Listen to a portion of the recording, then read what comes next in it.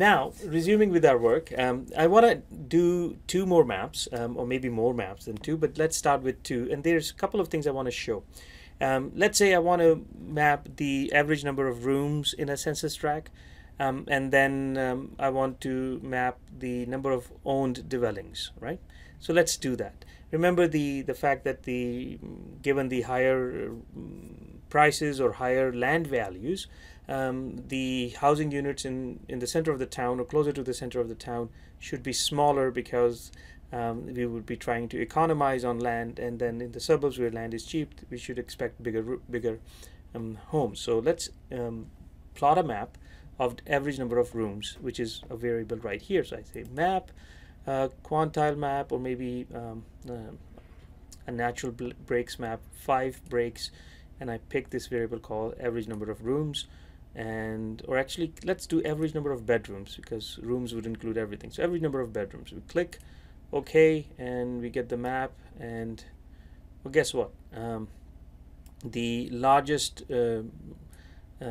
homes are in the suburbs with 3.3 or more average number of bedrooms. And if I were to zoom into downtown or central part of the Toronto or the city of Toronto, I can see that the places where we saw very high density, we also see small homes of roughly 1 to 2 bedrooms, right? So this is it. We may get a different view of this if we were to change the map type to standard deviation, and then I can zoom out a bit. So fix to window mode, and then you could see that the darkest blues are very small units of less than 1.29 bedrooms. They're at downtown, and as you move from downtown outwards in the York region, or this is the Peel region, you see higher homes or larger homes are here, and larger homes are here. Fine, good. Now I don't need to transform this variable. It is average number of bedrooms, and it is okay the way it is. I don't need to divide it with another variable. But would I be able to do the same with, say, the number of owned or rented dwellings? So let's say I extend this second hypothesis that renters are more pronounced, or should be more pronounced, in downtown, which is the area around here.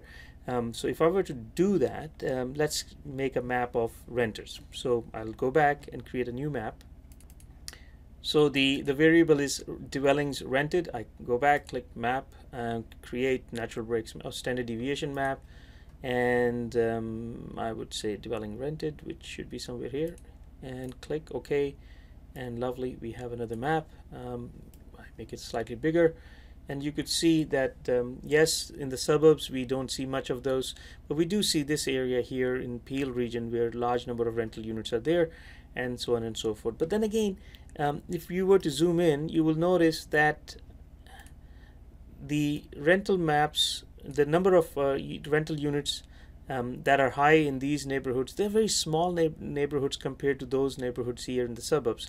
So a better way of looking at it is what percentage of the housing units are rental units, rather than looking at the number of rental units in a zone, because the number of rental units change by the size of the zone. But if we were to convert it into percentage of units, percentage of rental units, then we would avoid this issue of the underlying size of the census tract.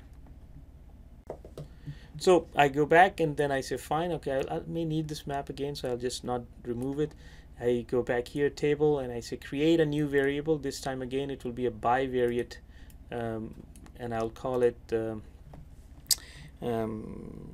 percent rental, right? And somehow it's not acceptable, it turned red, so I say percent rent, so that should give me a clue that it's percent rental, real variable, add, and here I say dwelling rented divided by the total occupied dwellings in the census tract, and just to keep things interesting, multiply it by 100, and it should calculate this variable. Apply, close, and this variable should exist there. There you go, percentage rental, and I say map, and this time again I say natural breaks 5, and I pick this new variable that I created, percent rental, and it's just plotted right away, and I make it slightly bigger.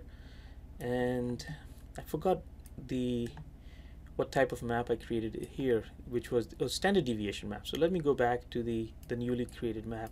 It says natural breaks. I just change this to standard deviation to keep things similar, and I will zoom in on it as well, just to make sure that we look at the same city of Toronto, and fairly reasonable. Now see if I can bring these two maps.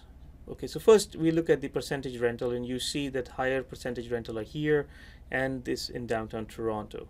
And if you were just looking at the rental units in the past, you had these neighborhoods in Mississauga or somewhere in outside, no, not in Mississauga, in Etobicoke, and here in Etobicoke and in the suburbs you see other areas where there are higher number of rental units. But if you look at the percentage of rental units, you see that the distribution is not identical, it's slightly different. And I'm given this short canvas space here, and let me see if I can fit these two canvases somehow, overlap them slightly, and here I'm hoping this is fitting this frame, but I'm just guessing it. So if I'm looking at it here side by side, I see that these neighborhoods which were higher rental units, because we were just looking at the actual number, they are no longer the highest concentration of rental units when we look at the percentage. So you get a very different picture when you normalize a variable and get rid of the inherent problems with the size of the variable, size of the census tract. You may also notice that when in the standard deviation map, when you plot the data and by standard deviation, you get negative values. And I would say just pick a type of the map that is not necessarily taking you into you don't have to struggle by explaining what is a negative population density, because there is no such thing. But I would just pick natural breaks, or maybe not natural breaks, quantile, and just say go with 5 quantiles, and then this solves the problem. You've got 5 distributions. I mean, the color scheme I guess is better in standard deviation map, and I wish they can change the color scheme. Okay, so we are looking at this map. We don't like the color scheme, and I can click here, see this legend here. Click here, I get a category editor, and I create this new category called custom breaks. And instead of sequential, which is this color scheme, I would pick, say, diverging. I like diverging. Okay, so let's keep that. And this is now done. We close it, and then I right click here and say change current theme to custom breaks, and now we get this custom break. So we get that look that I wanted, and the lowest densities or lowest number of those rental units neighborhoods are out in the suburbs. The last thing I would like to show is this software is equally capable of doing regression analysis, for which I can click on methods and say regression, and within regression I get a new dialog box. Let's say, what is the impact of rental units on percentage of people taking public transit, right? So percentage of people in a census tract that take public transit, that's our dependent variable, so I clicked it there. And I want to know how is this influenced by a percentage of rentals in the neighborhood, and then let's say the average number of bedrooms.